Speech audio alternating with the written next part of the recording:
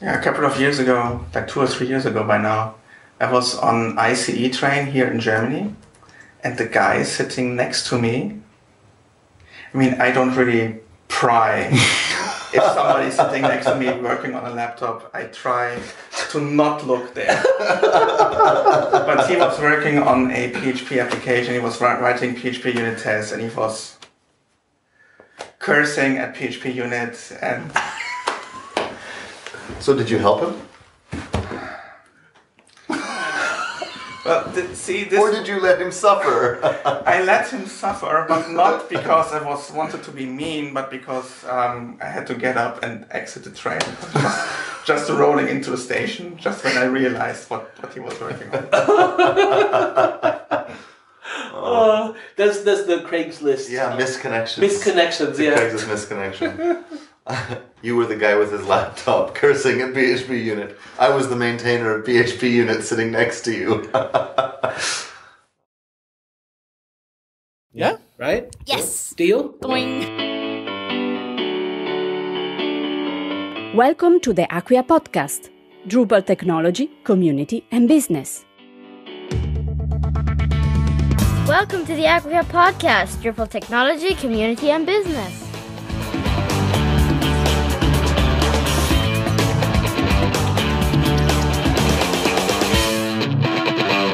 There's a module for that? Of course there is. This is kind of cool. We're in our shared office in Cologne, and we're talking today. I hope that I will be able to use our conversation for the Acquia podcast on the one hand, but Campbell and I are also preparing a DrupalCon session. And in the last couple of years, Drupal 8 has actually, it's finally out. And in the last couple of years, people have gotten really, really excited about it. And we, as the Drupal community, we keep learning more and more. There's more and more stuff to know and more stuff to do. And essentially, Drupal has a whole other set of communities around it now, or is part of a much larger set of communities. And one thing that we're using is kind of a testing technology. Do you want to tell us, please introduce yourself and tell us what you're about? Okay, sounds easy enough. Hi, I'm Sebastian, and it's 2016 now. So about 15 years ago, I started to work on a tool that is called PHPUnit, which I, at least back then, never believed, and sometimes even today, don't really believe that it has happened, has become the de facto standard in the PHP world for doing unit testing, integration testing, and all other kinds of testing. So what's your connection to Drupal nowadays? Awesome. My connection to Drupal nowadays is that I'm sitting here in Cologne together with you guys and talking about PHPUnit, for instance.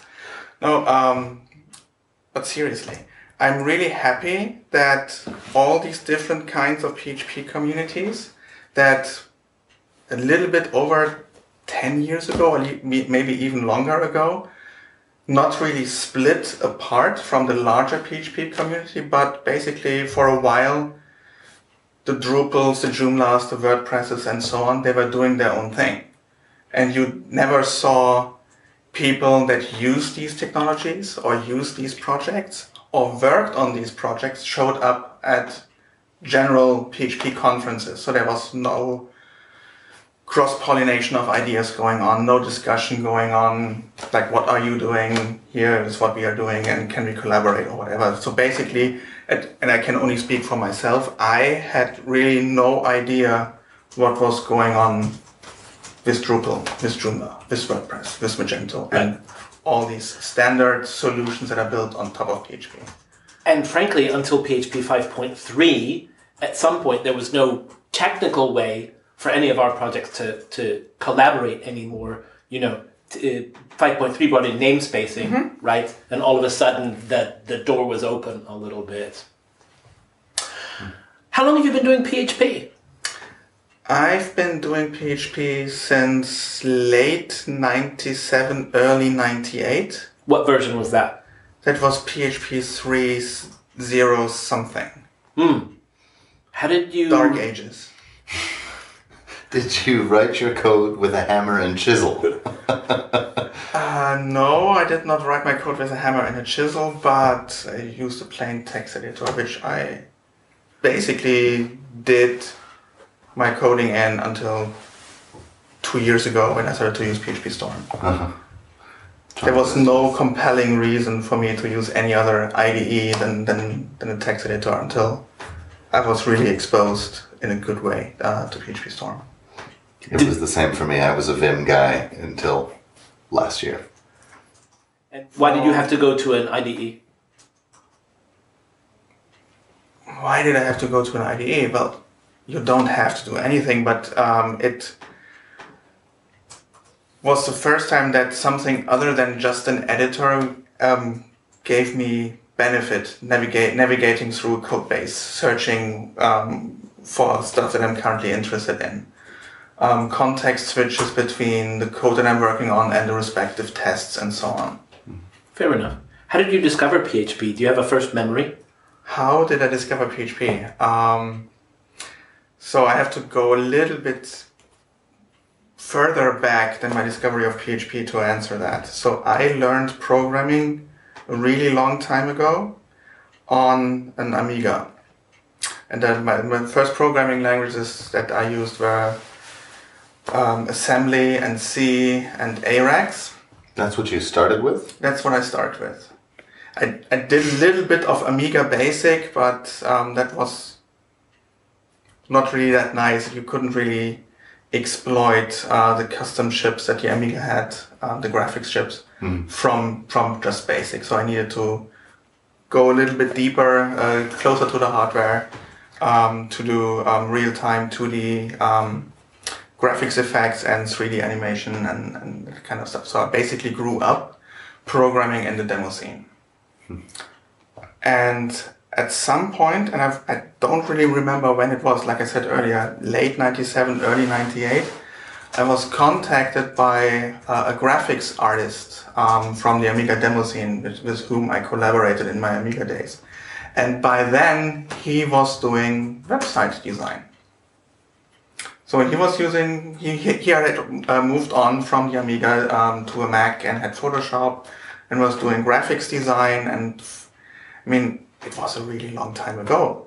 The first tools, not really, I'm not sure even if it was Dreamweaver already, but something before Dreamweaver that allowed you to do something in Photoshop and export it as a website.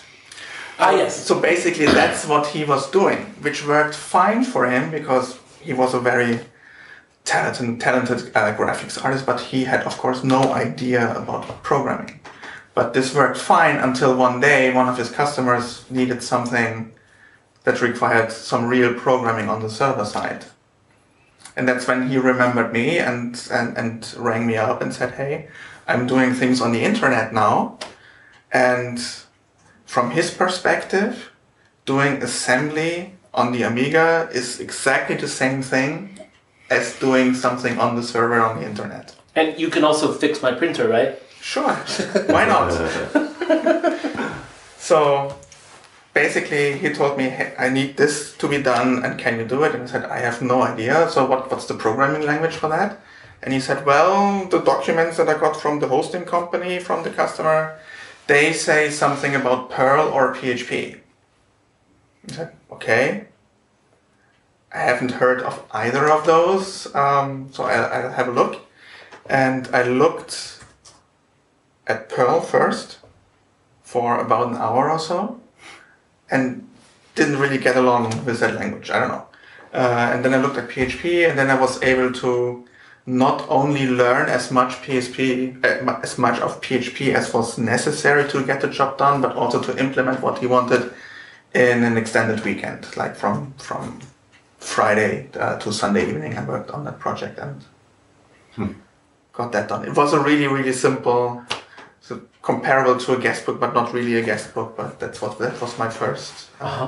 And you liked it? I liked it, yeah. Well, I just started university, and it was nice to get money for the first time for programming.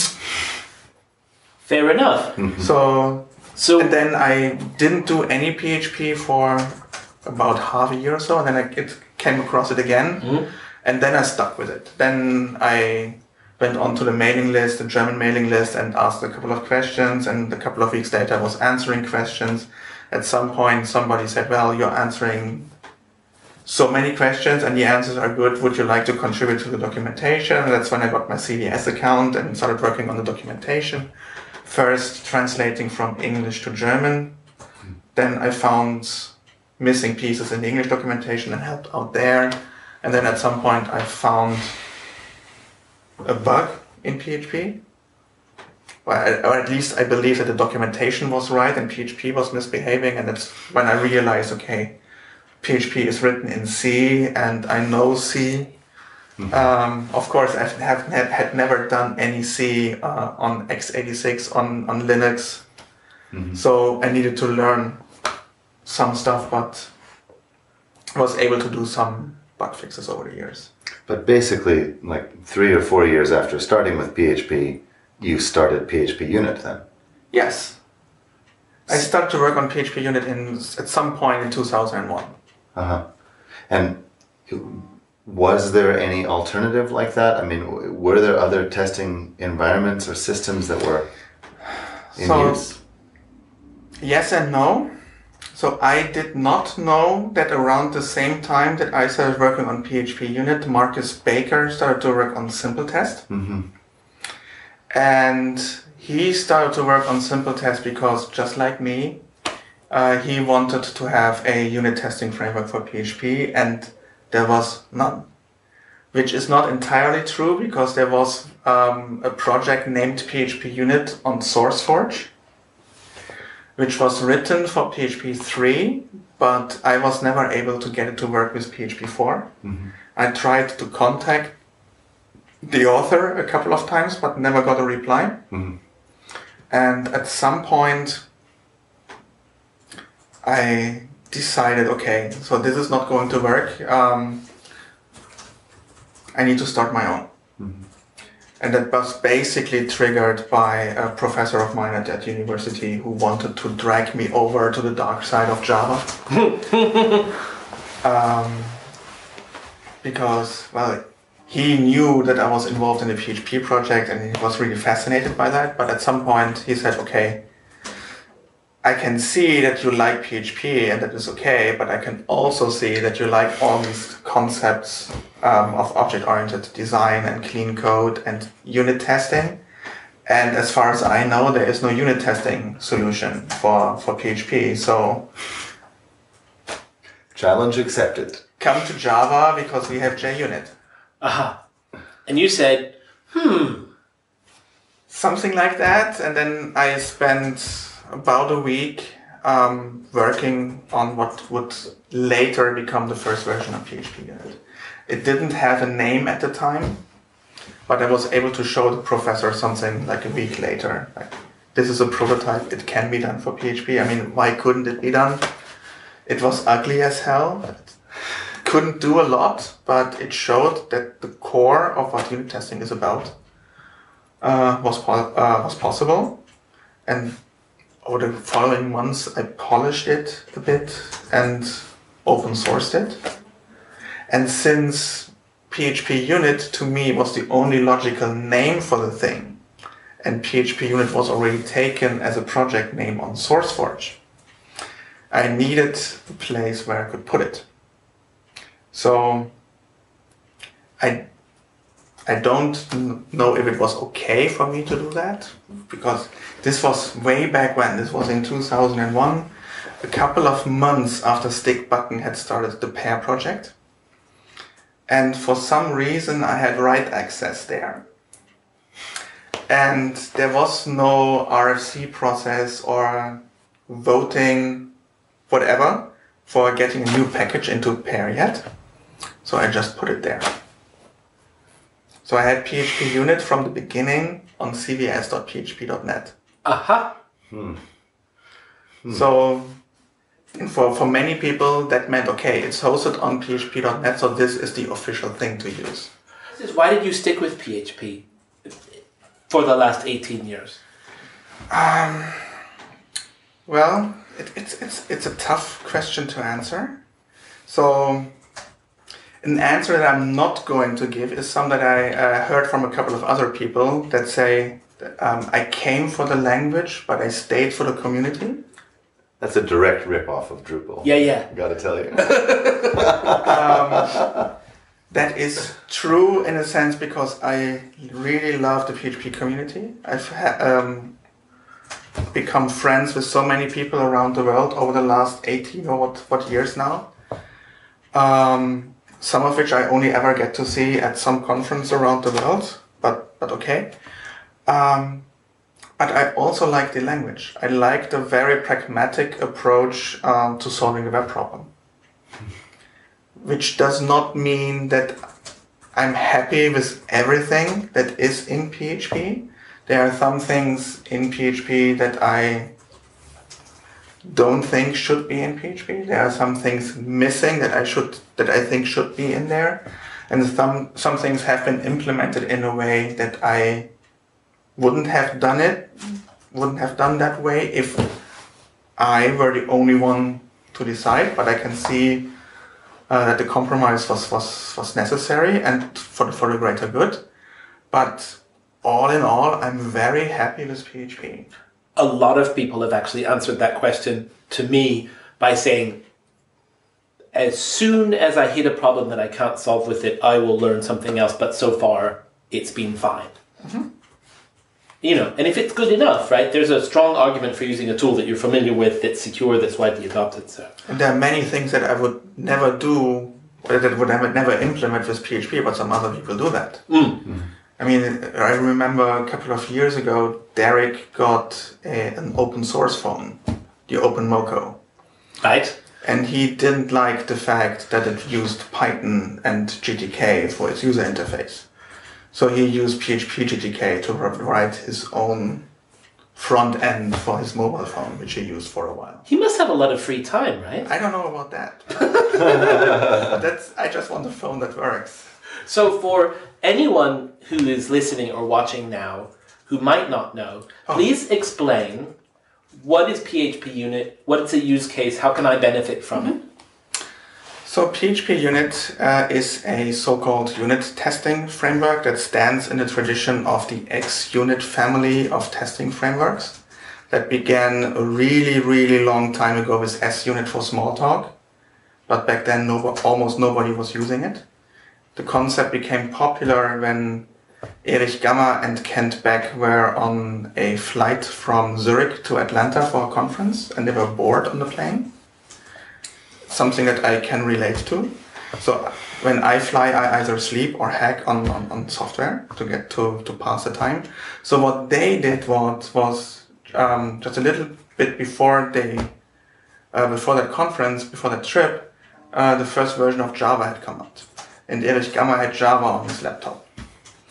And he was missing a testing framework for it. And Kent Beck had written SUnit for Smalltalk. And he wanted to learn Java.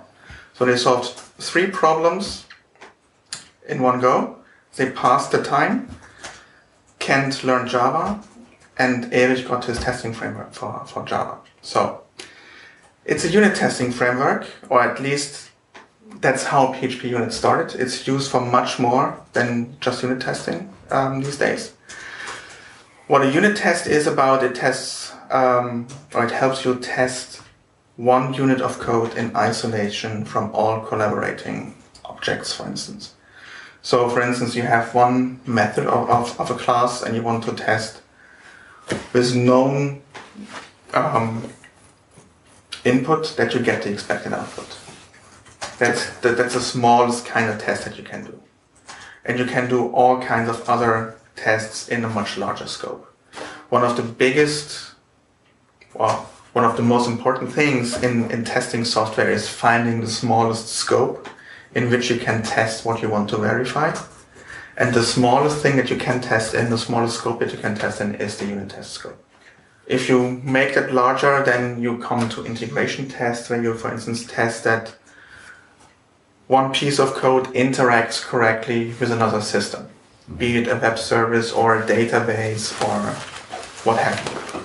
Or the largest thing that you can test in an automated way would be to test the entire application as a whole, which in the case of a web application usually means that you take a real HTTP client, send a real HTTP request to a real HTTP server, get a real HTTP response back and inspect that. And that you can also do with PHPUnit. So what does PHPUnit bring for Drupal developers? What do they get out of your collaboration with Drupal? Hopefully better code, hopefully less bugs, and hopefully fun. Fun. Yeah, it's hard to believe. And when I started working on PHPUnit and got interested in testing, I really couldn't believe it. But it turns out that there are many people out there, many developers, for whom testing is a lot of fun. It brings, to some, it has this feeling of being destructive in a constructive way, like trying to find ways to break their code and writing that down in the form of tests. And then they're really happy when they see, okay, I cannot think about any other way to break this code and everything is fine, everything is green. So I have a good feeling that this code is correct, is robust, and there's this nice synergy between when it's easy to test a piece of code, that means that that code is well written, well crafted. So in the future, when your requirements change or you get new requirements, then it will be easy and convenient and not a horrific experience to adapt the code to the new requirements. That's a great point. So it seemed, for me, it was like a real paradigm shift to start actually unit testing my code. And I thought I understood what it meant to write good object-oriented code until I started writing And what tests. you describe is a very common experience when you as a developer start using a tool for testing. PHPUnit is by no means the only testing tool in the PHP community. It's just the one that is used the most. It's just the best, most muscular, best looking, smartest. I wouldn't say that PHPUnit would look a lot different if I would start writing it today. I mean, it would be really bad if that wasn't the case, because that would mean that I haven't learned anything in the last 15 years. But since so many people use it, I can only change it ever so slowly. Every time I make a major change in PHPUnit, a lot of people complain. So I have to consider that. And contrary to what some people believe, I'm not an angry German that does all those bad changes in PHPUnit to hurt them intentionally. I really try hard to keep that friction to a minimum, but sometimes you just have to do it. So, but it's common that whatever testing tool you start using, you will not have fun with it at first if your code is not testable. Many people curse at the testing tool and say, oh, this is stupid. Some people go on Twitter and say, the guy who writes this testing tool must be really stupid or whatever. And that's okay, but it's not the real issue. It's just the code, the testing tool makes it obvious that the code you are trying to test is not as well crafted as it could be. And that's where the paradigm shift that you mentioned comes into play. So you feel this pain, and that pain hopefully makes you reconsider the way that you have written your code, and you start making changes to make the pain go away. So do you have any pro tips for people who are trying to learn PHP and trying to learn how to write good testable code? Should we write tests first, or? Writing tests first helps a lot of people. But over the years I've met plenty of people that said that they cannot think like that. And that's also okay.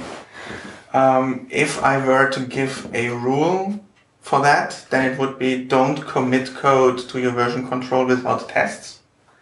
So that's a very pragmatic way of thinking about it.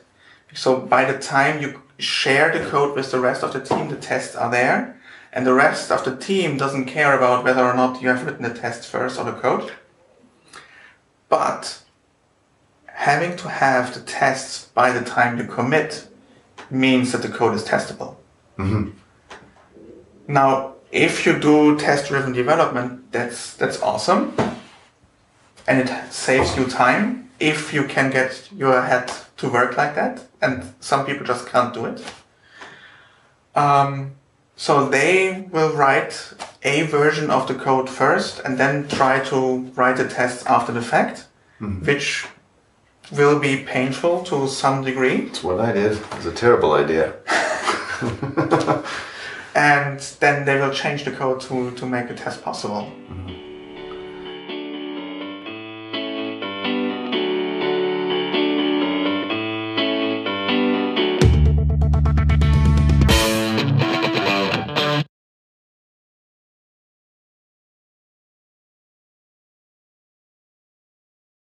If you find a problem, That's how open source works. But I'm Or you complain on Twitter. I understand that really nasty messages on for Twitter really help.